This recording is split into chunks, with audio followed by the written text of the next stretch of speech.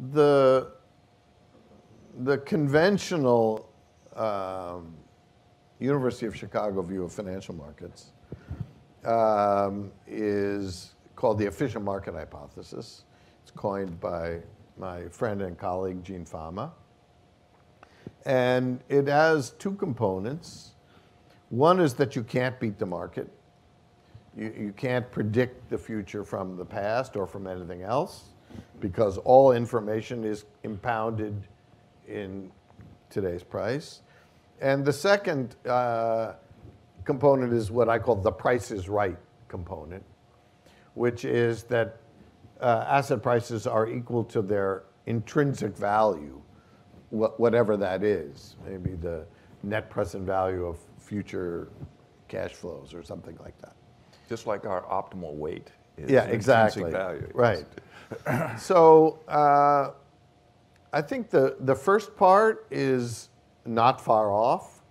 I say that in spite of the fact that I'm a principal in a money management firm located about 10 miles north of here in San Mateo that uses behavioral finance to try and beat the market.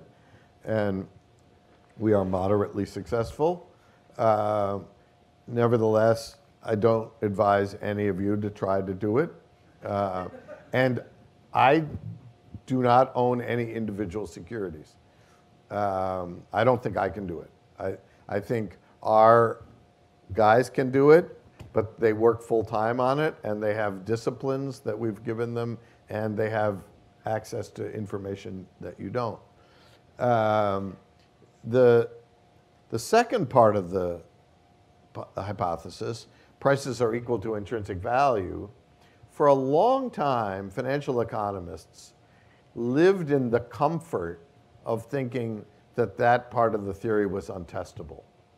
And there's no better feature in a theory than untestability, right? I mean, that's a really comforting fact. But of course, everything turns out to be testable in the end.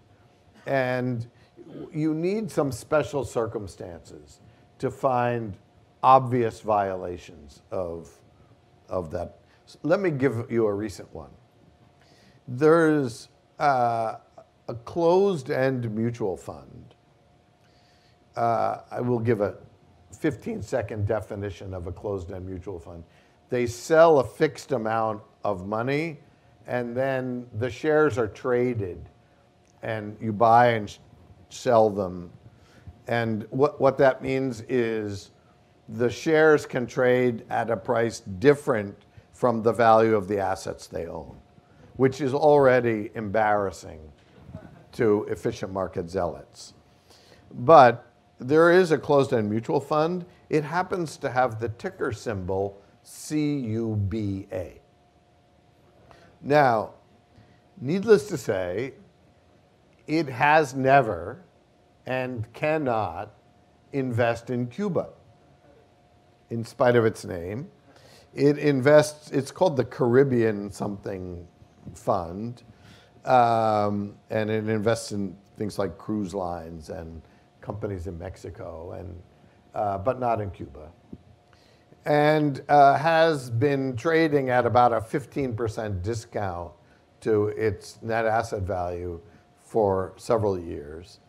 The day, you can see where this is going, the day that President Obama made his announcement about relaxed terms with Cuba, the CUBA fund jumped to a 70% premium, which means people were paying $170 for $100 worth of securities that they could have got for $85 a week earlier.